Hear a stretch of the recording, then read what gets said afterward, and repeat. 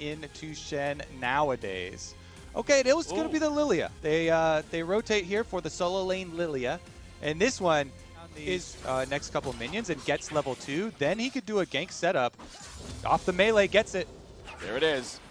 Level 2 for Broken Blade and Spica and Licorice all. Broken Blade looking for that taunt here. Licorice will try to kite around to the best of his ability, but that kiting not doing the job here, and it's first blood over to TS. The uncontested, so Cloud9 will get themselves this first objective of the game.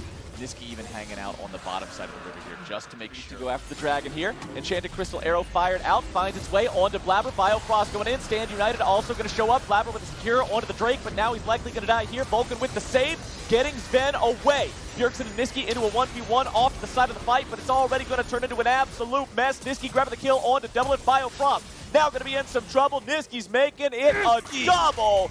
Good golly, Miss Molly. Blabber's grabbing the kill onto Bjergsen now as well. Broken Blade and Spica are back into the Cloud9 jungle. Blast Cone's going to stop Spica as he tries to make his way out, but now Sven's also going to be in a bit of a bad spot. Vulcan with another clutch save here in this fight. Blabber chasing him down. Ninja versus a shotgun. Which one's going to win? Put my money on the bullets, baby. Blabber with one more at the point blank range, and Devour comes up. Vulcan saves Sven 2 times in that fight with 2 Devours.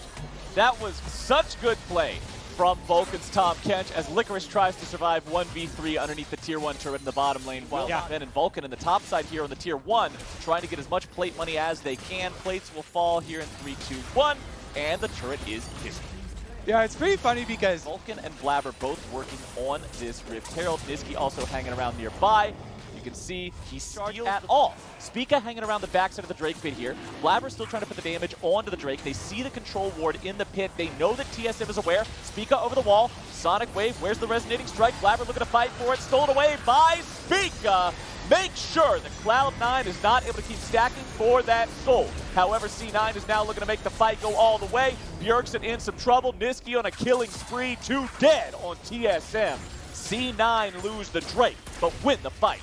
Blabber now continuing to play aggressively, posture forward, flash, taunt, damage coming through, but Vulcan is once again right there. The Devours bring him up to... Then though, with the snare landing on him from Sven, they lock up that kill, and Cloud9 want more out of the dragon fight, and it looks like even though Shelly was stopped right at the doorstep, C9 still able to finish opponents, just fishing for a lot of extra burn damage and possible sleeps. He got one. Gone fishing, baby. Here comes the chain CC. Goodbye to Spica. Goodbye to TSM. Double kill, but there's... Talk about a high-value single spell usage there.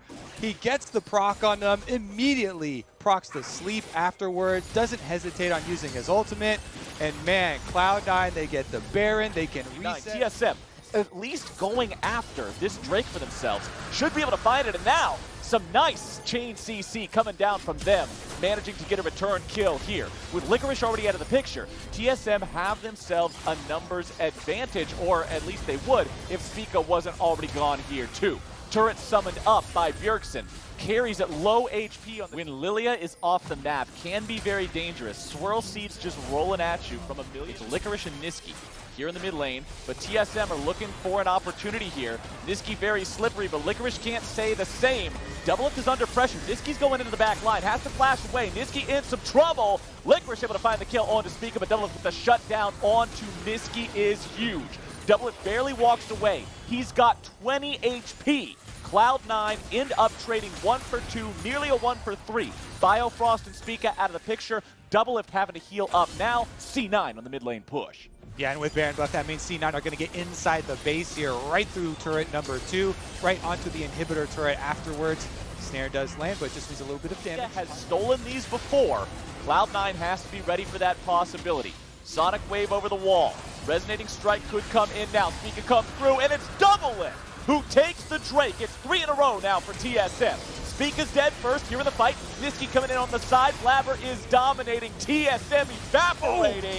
And Cloud9 will slaughter their entire roster. Blabber is just dumping out damage on this Graves. I am just...